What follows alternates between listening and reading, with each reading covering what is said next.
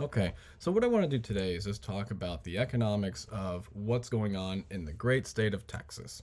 So, as you know from watching the news, the people of Texas have recently been experiencing some of the coldest temperatures they've ever experienced in their lives. And so, we've seen record lows, lots and lots of snow, even ice, all kinds of damages being wrought. So, let's just think about this in terms of ordinary supply and demand. Okay, so we probably have a downward sloping demand curve. That makes sense because at lower prices, people are going to want to buy more electricity or use more electricity. And at higher prices, they're probably going to want to use less electricity. We also have an upward sloping supply curve. And that again makes sense because if you think about it, at higher prices, the producers of electricity or any type of power in general are going to be willing to produce more electricity. So we come over from our equilibrium, we have our initial equilibrium price and our initial equilibrium quantity. But with the cold temperatures, people are probably going to be running their heating machines or their heaters a lot more. They might be buying space heaters, anything like that to try to stay warm. Okay, well that's just going to put an increase in demand for electricity in Texas. And so the new equilibrium point should be about here. Okay, and that's going to cause the price of electricity to go up, but it will also cause the quantity of electricity produced to increase as well. But that's not what we saw in Texas. Instead, what we've seen, because their electrical their electrical plants are not insulated to guard against the cold, they've actually frozen. And so what's happened is the ability for Texas power companies to produce electricity or any type of power has actually been reduced. Well, that's an easy thing to show. We simply shift the supply curve to the left. Okay, so now the producers are less able to produce power, and we have a new equilibrium point here. Okay, and that's going to yield an even higher price.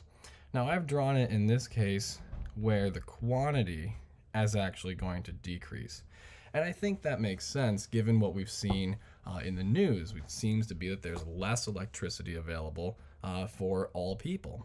And so what we have is an astronomically high price and a reduced quantity. Okay, now with this we have a couple options of what we can do. So if we allow the high price to remain, well, that's just going to force people to conserve how much electricity they actually use. So you'll be extra careful, for example, in terms of turning the lights off when you leave a room. You might not charge your cell phone constantly, instead charging it, once a day. Maybe you will do other things. Maybe you won't watch as many movies on Netflix or anything like that. You'll find ways to economize or otherwise use less electricity, again, because the price of the electricity is so much higher.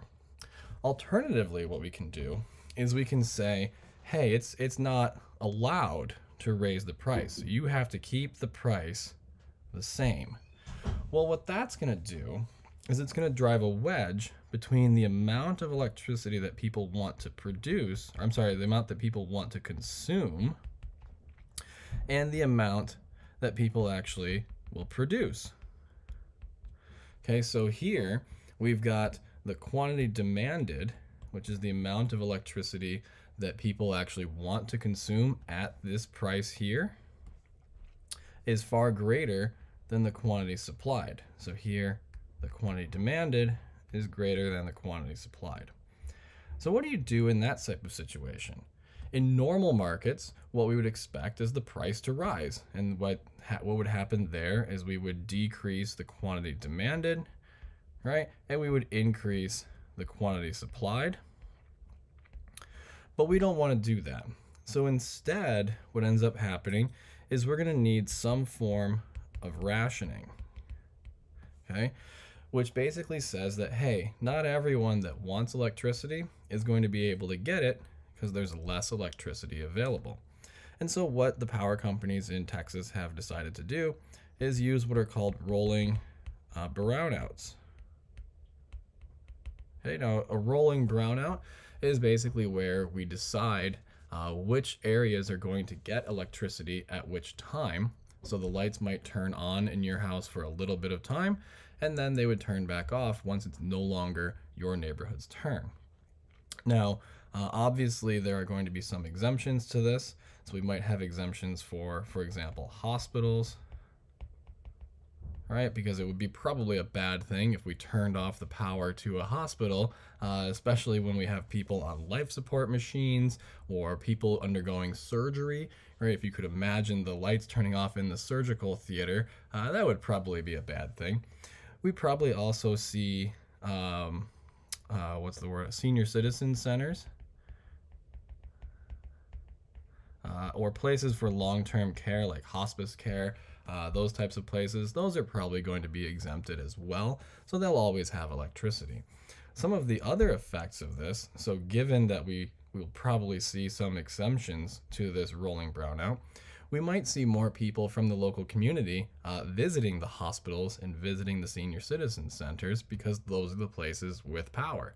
So if you want to charge your phone, charge your laptop, any of those types of things, you'd probably go to the hospital or the senior citizen center and just hang out in the food court, or maybe you go visit grandma and grandpa a few extra times, and while you're there, you just plug in your devices and charge them up.